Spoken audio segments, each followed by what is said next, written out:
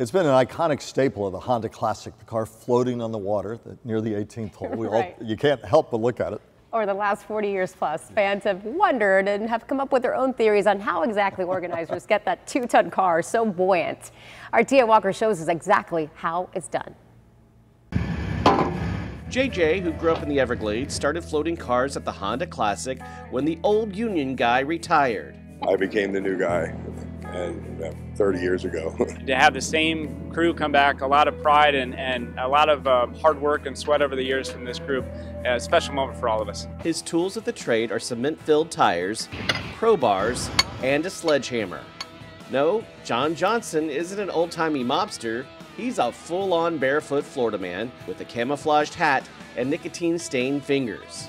The stories other people come up with and how it's done, you hear people in restaurants and stuff like that, oh, they use cranes, they use helicopters, all kinds of stuff. You hear the rumblings of, did this helicopter bring this in? Did they build it out on the water? Is that even a real car?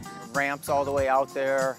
I'm not sure if you're aware, there are signs that say there's alligators out there, and you have a man right behind us in the water. Yeah, I did not sign off on any liability forms. He's been doing this for a long time, so he knows what he's doing. Our swimmer is not really afraid of the alligators. He's from Florida. Every year there's been an alligator. Every year I've done it.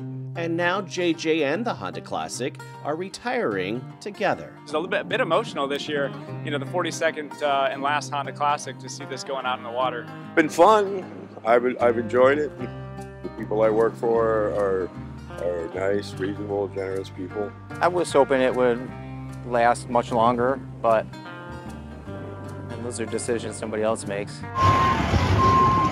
So how do they make the car float on top of the moat? Well, we have a raft we put in the water, we load the vehicle on it, tie it down, and then we tow it to its location with a boat.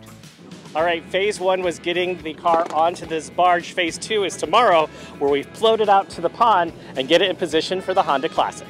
Tack on some cement-filled tires to make the raft disappear to the naked eye. 24 tires, one by one.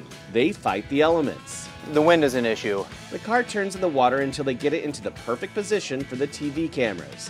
And the team hopes the pros and the fans look but don't touch. People swimming out there and leaving beer bottles on the vehicle. When it was at Weston, it was a little close to the green, and people were taking shots at it. And, some little boys never grow up. You can see the Honda Pilot floating out by the 18th hole through Sunday here in Palm Beach Gardens. At the Honda Classic, T.A. Walker, WPTV News Channel 5.